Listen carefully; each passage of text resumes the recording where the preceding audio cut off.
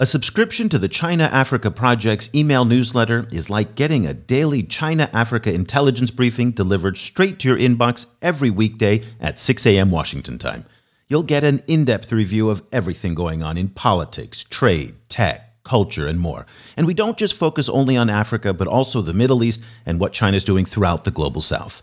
Try it out free for 30 days. See if you like it. After that, subscriptions are just $7 a month for teachers and students and $15 a month for everyone else.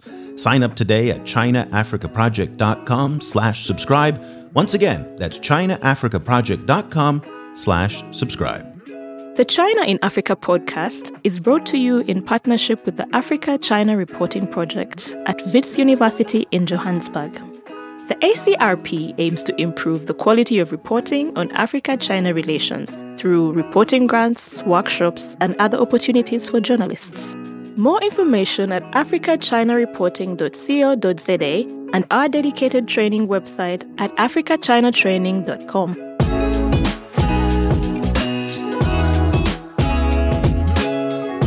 Hello and welcome to another edition of the China in Africa podcast, a proud member of the Sinica Network from SupChina. I'm Eric Olander, and as always, I'm joined by Cobus van Staden, the senior China-Africa researcher at the South African Institute of International Affairs in Johannesburg, South Africa. A very good afternoon to you, Cobus. Good afternoon. Cobus, today we're going to be talking about that word you academics really love to talk about, agency. And that's the idea that in the China-Africa relationship that Africans have power and have authority and have standing in this relationship. And it's interesting because the timing right now of this discussion is fascinating as we approach the Forum on China-Africa Cooperation. We talk about what's going to be on the agenda, what are African stakeholders negotiating for, but also because of the conversation we've been having over the past 1 to 2 months now, but all of the reports that have been coming out about Chinese loans in Africa and other parts of the global south. We talked to the folks at Aid Data about their big Belt and Road financing report. Then also we talked to the folks at the Johns Hopkins University China-Africa Research Initiative about their Zambia research. And it really kind of brings us back to this question about the role of African borrowers in the China-Africa relationship and whether or not they have agency and standing in this relationship. I want to bring you back to a quote, Cobus, from September of this year, where Wu Peng, who is China's top diplomat for sub-Saharan Africa, he was giving a speech at the World Internet Conference that took place back in September in the Zhejiang city of Wuzhen. And here's a quote he said, "In Africa, we're not forcing anyone to do anything or holding a gun against someone's head to say that we want you to give us this construction project." And I thought that was so interesting because it's absolutely true. They're not going and putting a gun to anybody's head and saying, you have to take this loan or else, and not imposing themselves on that. And then when we talk about the lack of transparency in the debt, oftentimes it's perceived or framed in the US, Europe, and by many Africans as well, as that this is something done exclusively by the Chinese. But then again, in Kenya right now, the Attorney General is fighting civil society organizations to prevent the release of the standard gauge railway contract. And across the continent, the opacity that is so prevalent is oftentimes imposed by local stakeholders. So, Cobus, that's a part of the discussion that is not focused on really that much. And I think it's worth a lot more exploration. I agree. I think one of the big reasons it's frequently not focused on is because it's not convenient to focus on, because it does take away focus on China and puts focus on the kind of messy and complicated dealings of global South governments. So it's then the agency issue then becomes very much about what kind of institutions are involved in like what kind of institutional checks and balances are involved in a particular African society and how much power they have and what are the kind of internal wranglings and dynamics going on, which then frequently becomes too complicated too quickly for a lot of Western commentators, so they kind of like skim over it. But those are the kind of meat of the issue in Africa, and there's a lot more attention needed to those dynamics. Well, there was a fantastic article that ran last week on the Council on Foreign Relations website, China's approach to Development in Africa, a case study of Kenya's standard gauge railway. It was written by Oscar Otele, who is a political science lecturer at the University of Nairobi and joins us on the program for the very first time. A very good afternoon to you, Oscar. Good afternoon, Eric and Kobas. How are you? Wonderful. And we are so thrilled that you're able to join us. We really enjoyed your article. Again, the timing was so interesting because of everything that's going on. But the SGR in many ways is an exceptional project in Africa. It's much larger, far more expensive than the vast majority of other Chinese-financed infrastructure projects. But with that in mind, tell us about what your research informed you in terms of how this project in particular guides our understanding of China's approach to development in Africa. The reason for authoring this particular piece of article essentially was to get back into the whole debate about China engagement in Africa, sort of to put to the fore some of the facts that have been, misrepresented out there. And the reason was to try and expose my analysis along a number of, constructs, particularly one, debt procurement and the whole question about management of debt, national debt. The question number two was on the issue regarding environmental safeguard, compulsory acquisition of land, and of course land compensation. And finally, if there has been any sort of innovation as far as local content is concerned. So I have, interacted with a number of stakeholders, for a period going close now to around 8 years, my own experience. And so I thought it wise to, share some of the empirical findings regarding a standard gauge railway. And what were your key findings? The interesting finding as far as Chinese actors are concerned, and the whole question about their ability to adapt to context, context specific, the sensitivity of the local environment based on the local politics, administrative structures, and therefore, they are able to sort of not apply a standard template of engagement, which is actually misrepresented when you talk about China engagement in Africa, because these countries do vary. For example, the situation in Uganda, the situation in Ethiopia is quite different from Kenya. So, given that China Road and Bridge Corporation has been around for quite some time, since 1984, they have actually capitalized on their knowledge of local environment, particularly politics in Kenya, and they are able to quietly learn who are the influential actors in the political scene, who are the influential, businessmen in the political scene, and use those actors to quietly push for their interests as far as their Chinese engagement infrastructure is concerned. But you're not suggesting there's anything wrong with that. I mean, you would expect that an actor like China Road and Bridge Corporation, which is building massive infrastructure projects in Kenya, say the Standard Gauge Railway, the Nairobi Expressway, the Lamu Floating Bridge, they've built a lot of big projects. They're a political actor, just like other foreign companies are political actors in Kenya as well. I mean, being political actors, and the whole question about who gets what, how, and when actually does inform the engagement of these particular actors. And if you look at going just back at the whole inception of the project, there has actually been a debate about how it was started, which interests were behind the conceptualization of the whole project. You realize that initially the project was actually well intended,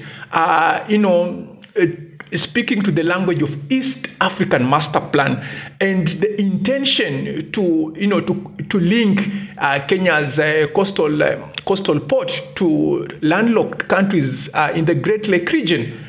And then the businessmen who actually, coined the whole idea about SGR and package it in a way that now, CRBC is able to see this as, indeed a worthy cause to pursue.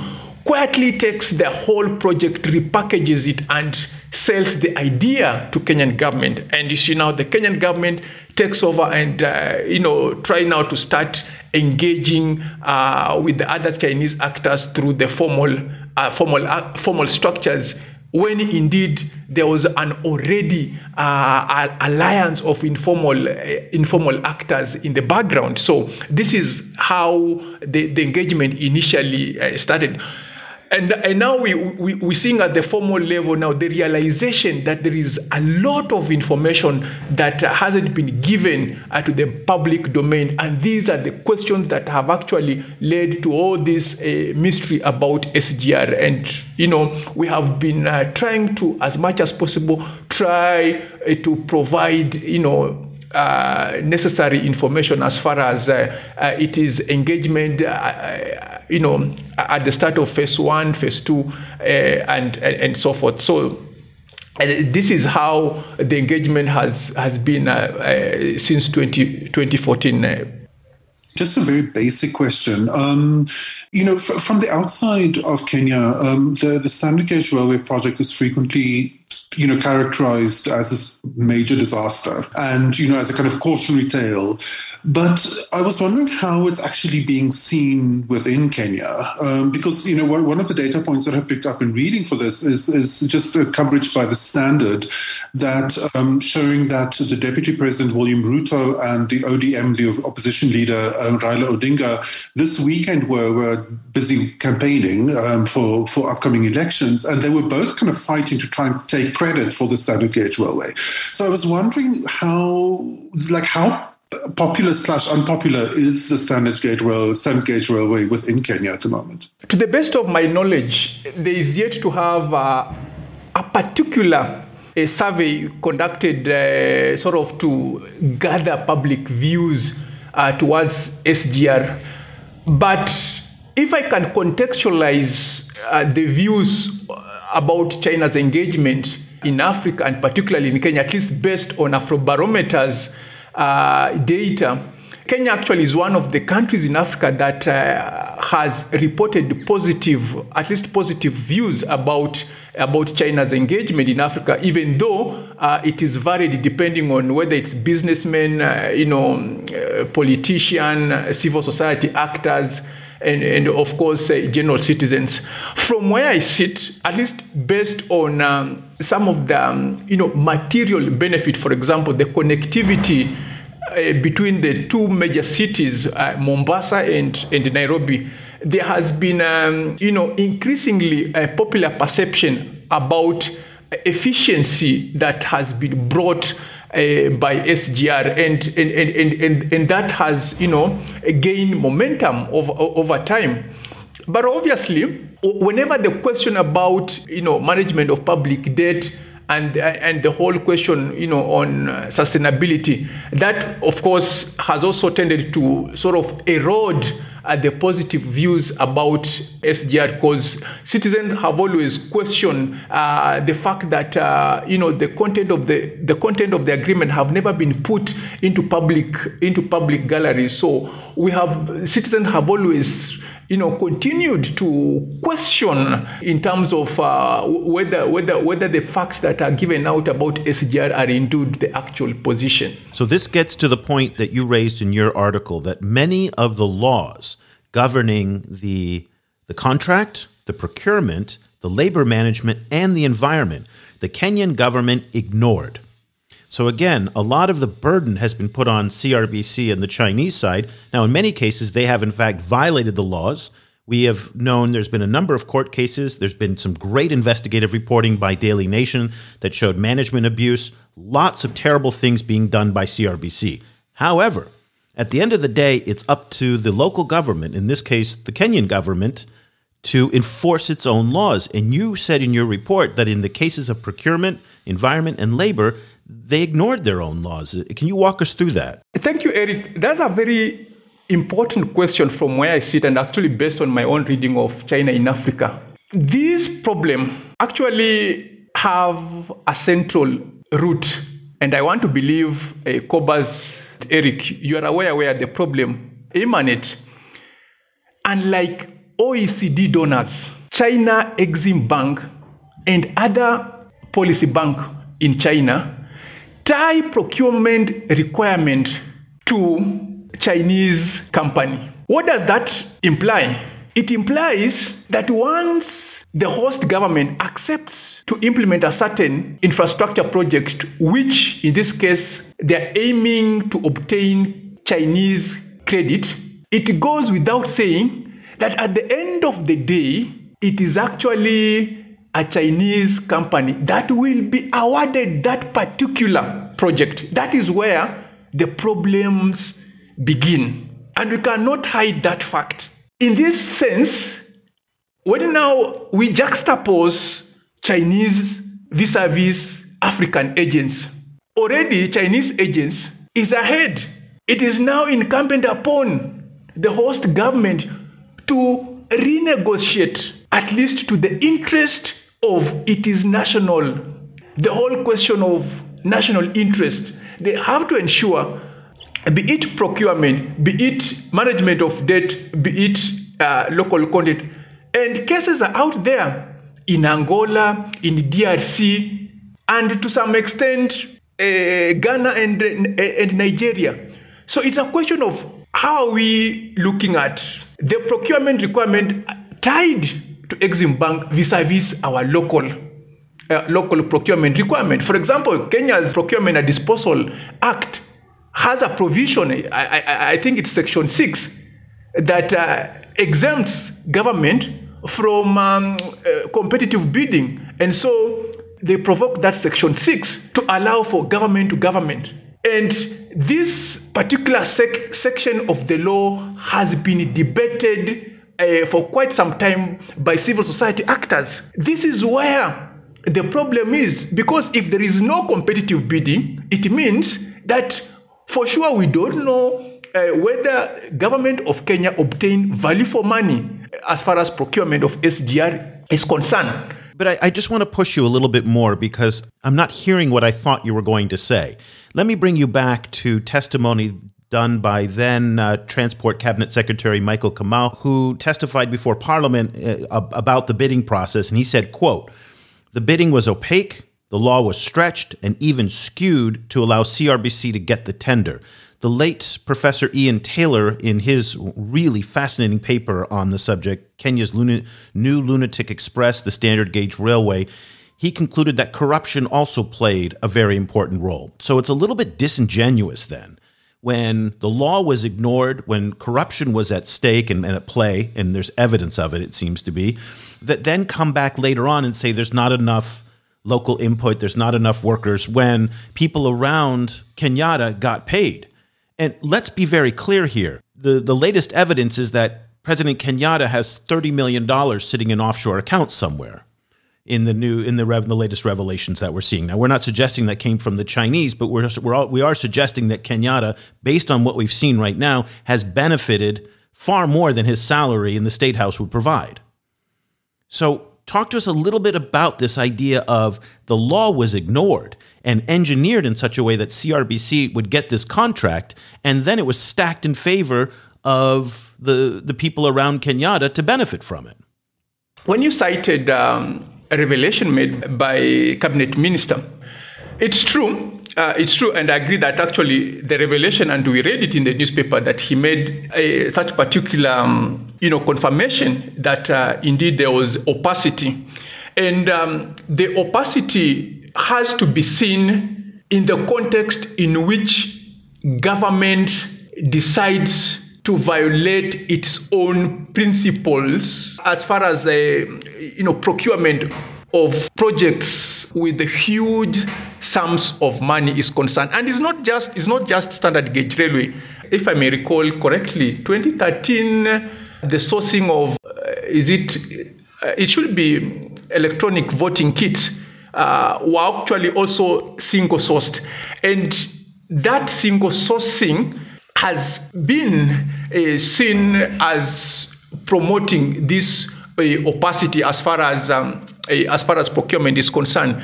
Now, what we are then seeing is that the moment the government decides to invoke Section 6, there is no public participation in the whole exercise. Now, civil society and the public are denied the opportunity to vet the project. When they are denied to vet the project, it also opens the opportunity for now the informal alliance of businessmen who are perceived to be close to the ruling elite.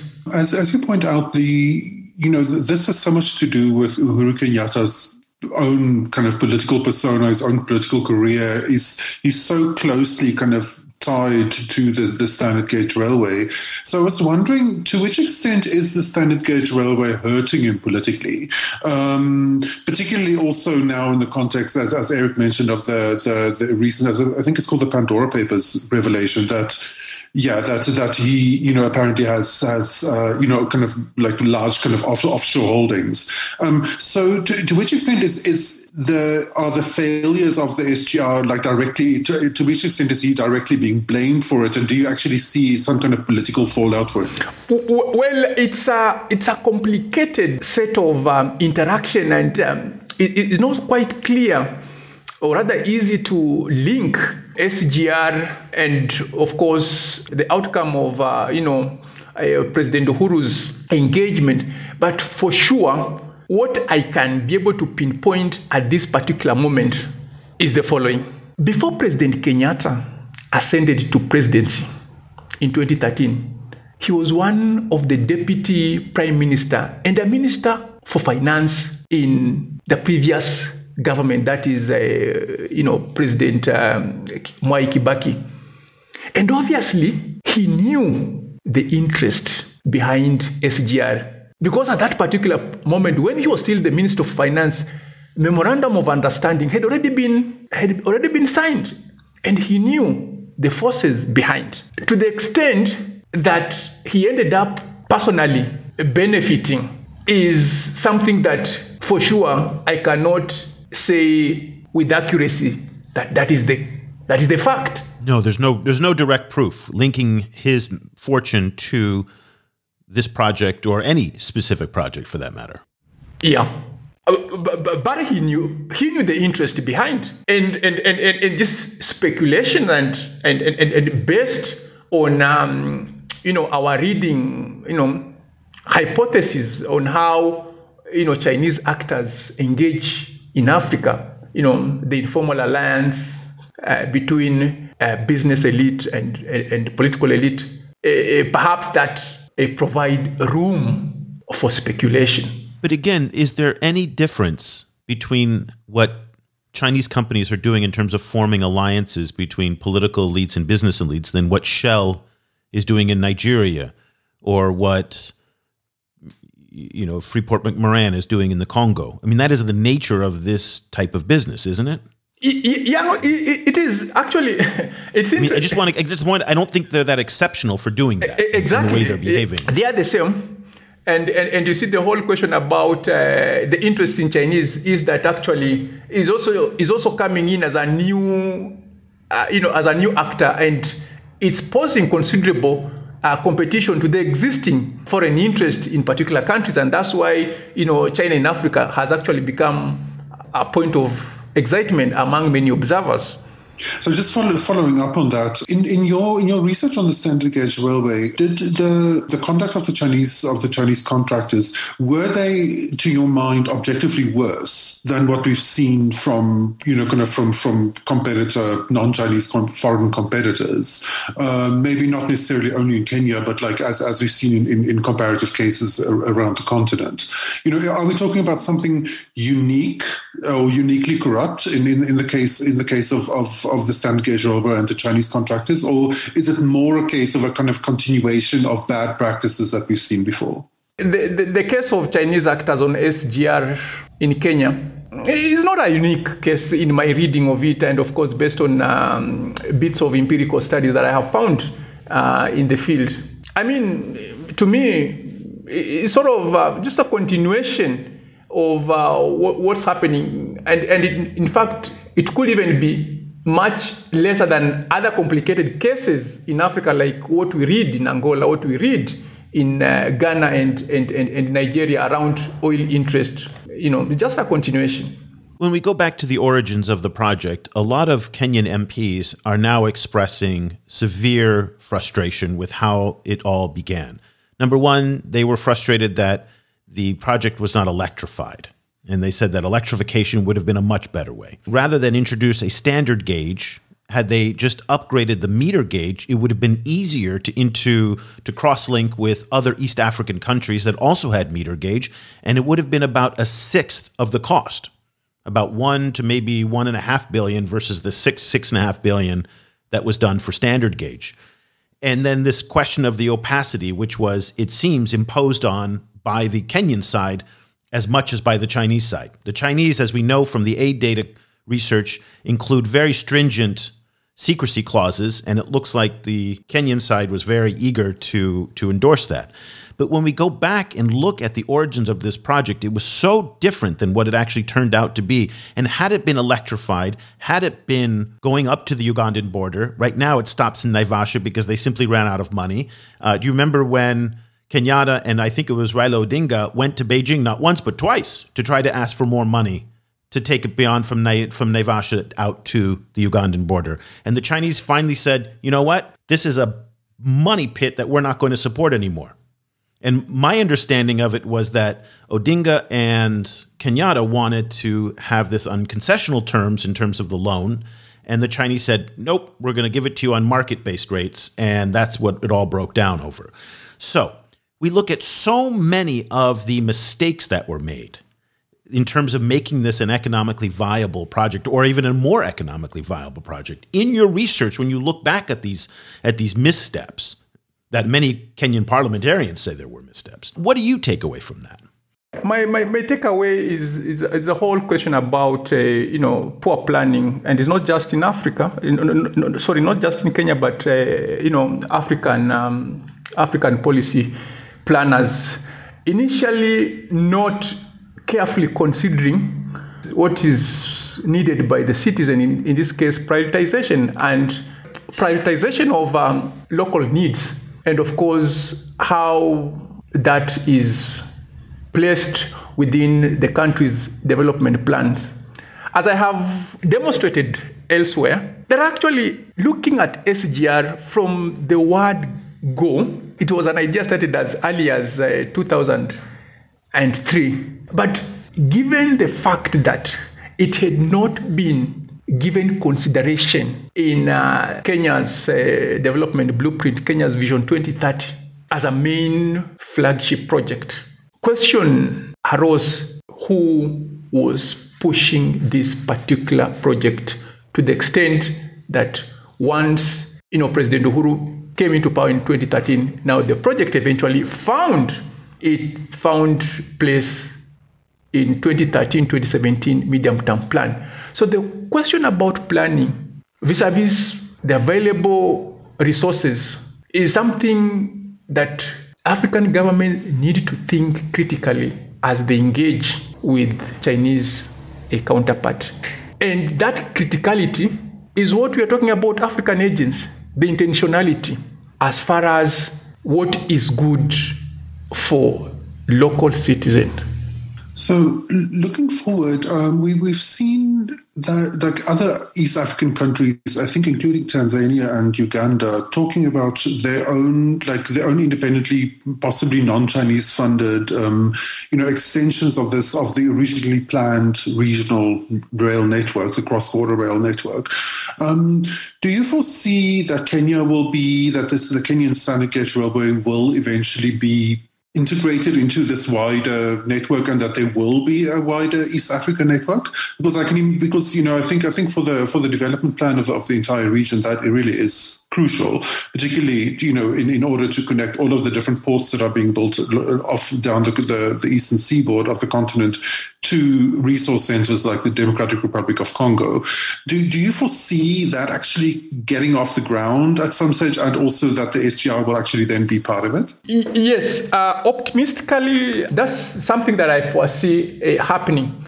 for the interest of, regional cooperation, I see a point where these three countries, the ones that have been at the forefront of East Africa, a master plan, working hard to bring this railway line connectivity into a seamless network. For the obvious reason, for Uganda and Kenya, Uganda has been a long-term, leading trading partner of Kenya. So Uganda needs Kenya just the way Kenya needs Uganda, and for the two to enhance, economic cooperation. The transport linkage is at the core of their cooperation. On the other side, Tanzania is also a good economic partner of Kenya. I love the fact that we're going to end on a positive, optimistic note, Cobus. That's not what I expected for this conversation. The article is China's Approach to Development in Africa, a case study of Kenya's standard gauge railway. It was written by Oscar Otele, who is a political science lecturer at the University of Nairobi. Oscar, thank you so much for taking the time to join us. What a fascinating insight onto a much more complex issue than I think most of us are aware of. And we really appreciate your paper, and I recommend everybody to go out and take a look at it. Oscar, once again, thank you so much for taking the time to join us. We really appreciate it. Thanks, Eric, for having me. Cobus, thank you for joining us, and I really appreciate this opportunity once again. Cobus, I am more confused now than when we started the conversation with Oscar, and I say that's a good thing. That's really the best thing possible, because the SGR in particular is such a lightning rod, and it's one of these Rorschach tests of China-Africa relations writ large. People can see anything you want into it. If you want to make the case that this was a must-do, most essential development project, you can do it, because at the end of the day, cabinet secretaries like Macharia will go out there and say, it's not like we had a choice. I always think back to what you say about Huawei. It's not a question between Huawei and Samsung, Ericsson, or Nokia for 5G. It's Huawei or nothing. And one of the pieces of information that came out in Macharia's testimony a while ago was the fact that there was nobody else willing to finance it and build it. So it was either CRBC or nothing. Okay? So that's interesting. That being said, the point that Oscar made, which is that it was the Kenyan side in many ways, which was inflating the costs. It was the Kenyan side which was insisting on the opacity. It was the Kenyan side that was circumventing its own laws through Article 6. And it was the Kenyan side in many ways that kind of set the terms for Chinese engagement. And as Oscar also said, and as you and I have talked about many times over the years, Chinese stakeholders will adapt to whatever level of governance that they're operating in. So in Sweden and in Singapore, we don't have these problems.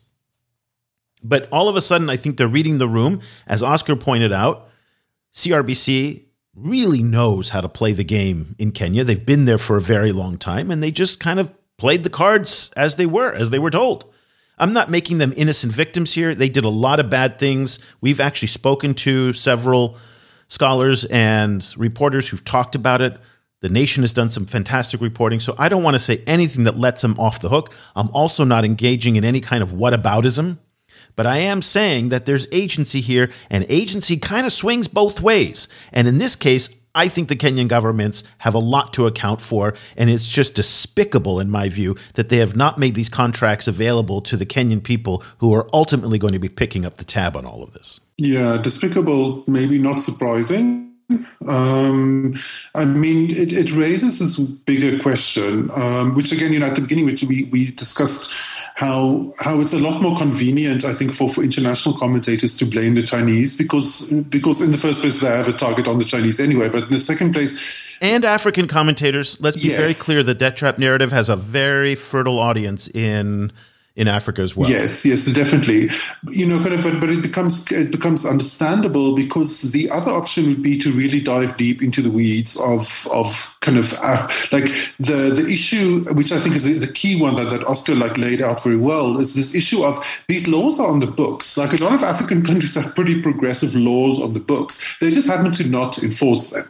And that is such a toxic space in African society, that idea of like, oh, these laws are like if you criticize government officials, which I remember in old days when I was a journalist, when you point these out, they will be the ones leading you to the law book, saying like all of these laws are kind of on the book, very progressive laws, and then but then it just happens to then fall into this kind of gray zone of the non implemented law, kind of which laws are not implemented in Africa for a variety of different reasons, including, for example, like lack of administrative capacity, for example. But then frequently they're also not implemented because people make money out of them, and that's such a difficult space, because it's like, what do you do? Does every single, do you then kind of start to kind of pull together your civil society coalition to try and take the government to court? Like, what is your other options, and particularly also for foreign commentators, what are their options? What kind of like pressure can they put on these governments for simply not enforcing their own laws? It creates this kind of like space where they kind of become untouchable, and it's a very, very kind of big problem in African development. And it's endemic across the continent. I mean, and by the way, this is not uniquely an African issue. It's the same issue here in Southeast Asia as well, where there are countless laws on the books that are summarily ignored. So I don't know if that's really an issue as well. The other thing that really annoys me about this whole debate, and I have no patience for it, is when I hear Germans, French, Americans lecturing Kenyans about not being in debt on railway projects and how that the SGR is a black hole of money. And, you're just like, do you guys not pay attention to the railways in your own countries? I mean, like, Amtrak has never made a profit in 100 years. The German railway network takes tens of billions of dollars in subsidies. SNCF in France the same way. And I just feel that it's an unreasonable demand that within the first 1, 2, 3 years, 5 years of a big infrastructure project like the standard gauge railway, that somehow miraculously they're supposed to do what Amtrak has never been able to do. I mean, it's just like, it's ridiculous. And it's just, I wish these people would just shut up. Because honestly, I mean, yes, it's a complete cluster of a project. There's no two ways about it. The Kenyans overpaid, but I don't know of an infrastructure project in the U.S. that's been done on time and at a reasonable budget, especially coming from a government with a military where they spend like $10,000 on a wrench.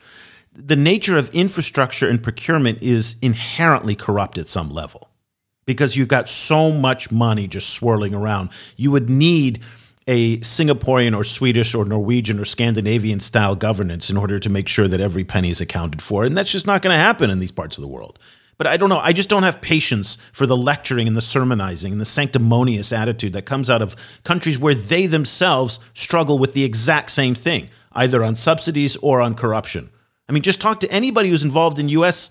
infrastructure. And again, I'm not trying to get into whataboutism here. I'm just trying to say that this is the nature of the game at some level. Yeah, and I mean, that then one then wants a kind of a more kind of pragmatic, kind of gimlet-eyed view of these kind of projects, where what one wants essentially is the situation that one of the better outcomes is the situation in East Asia, where everyone knows that infrastructure provision in East Asia is super corrupt, right? Kind of like everyone knows that, like Japan, Korea, like there's through the decades there were lots of money changing hands, but they changed hands in a way that ended up delivering infrastructure. That like the whole of East Asia is covered in rail,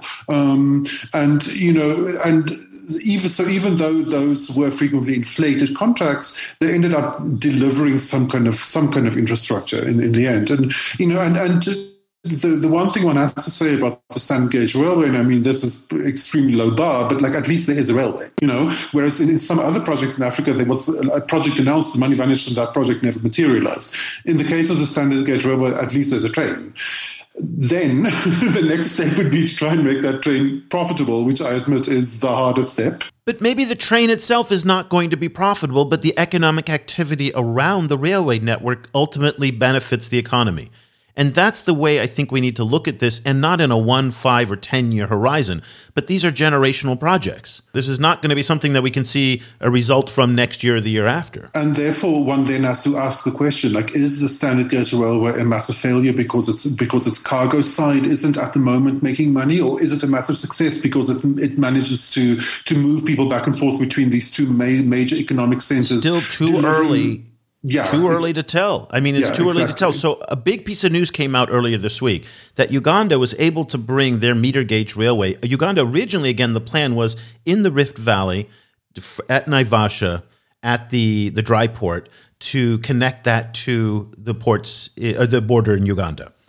They weren't able to do that. They didn't get the funding. That was phase 3, I think, or 3B of the standard gauge railway. But now what they've done is they brought the meter gauge to Naivasha. So there is actually a way now to bring goods from Uganda through Naivasha. They have to kind of transfer the containers over, but it can be done. So there is, and I think you're going to see a lot of improvisation now in East Africa among the different rail networks that are starting to blossom. So Tanzania is building one, Uganda is building theirs to Naivasha. The standard gauge railway is starting to gain some momentum. We're going to see now some harmonization of cross-border trade through the AFCFTA. A lot of things are happening now. And a lot of this would not necessarily have happened without some of the infrastructure that's now in place. So I think we just got to give it time. I think we still should hold the Chinese accountable for the mismanagement, the misdeeds, the lack of sourcing, all the things that Oscar pointed out in his excellent paper. But at the same time, I think we also have to hold the Kenyans accountable. And that's why this discussion about debt traps and listening to the rhetoric from the peanut gallery on predatory lending from the Chinese, I don't think is that constructive, because it just simply breaks down. It's too complex. As you pointed out, it better serves their interest than it actually reflects the realities on the ground. Last final thoughts to you. Well, the big question, I think, then becomes what holding them accountable means. Particularly, it's one thing to be saying mean things about them on a podcast. It's a different thing to have some kind of measure that they will actually notice. And so then the question becomes, in an African context, particularly, what would that look like? What kind of mechanisms are we talking about? Are we talking about something on the AU level? Are we talking something on the regional economic community level? Something from it's at below. The national level. This has to be at the national level. This has to mean that the Attorney General of Kenya is not blocking the release and fighting civil society to publicize the contracts. At a minimum, the taxpayers of Kenya have a right to know how much they're going to be paying for and what the terms of that deal is. That's all.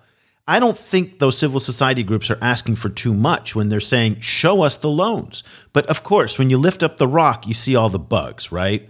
And I think that's what the AG and that's what the Kenyatta administration, the State House, want to prevent. So maybe it's when the president's out of office that we'll see this. I don't know. But that, to me, is holding them account, is at least some transparency on the terms of these loans.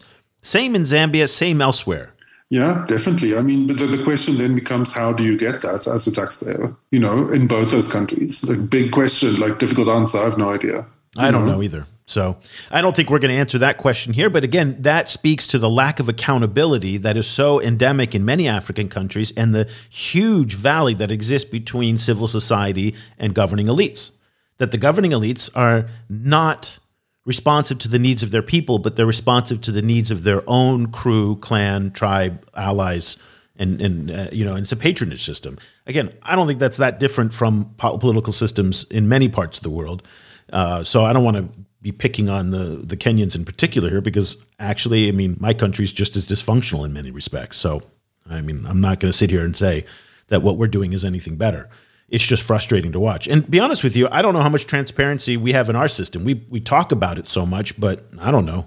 Maybe it's there, maybe it's not. So somebody will probably educate me on that. Okay, so let's leave it there. Hey, Cobus, we had our first happy hour last week. Actually, it wasn't really a happy hour. I was the only one drinking a beer. So you guys were having coffee because it was the middle of the day.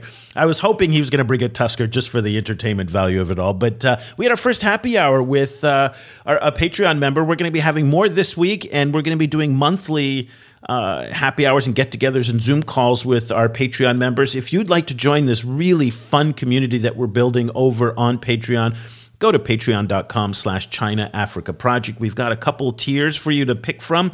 We have swag at the highest tier, and you get private briefings with us.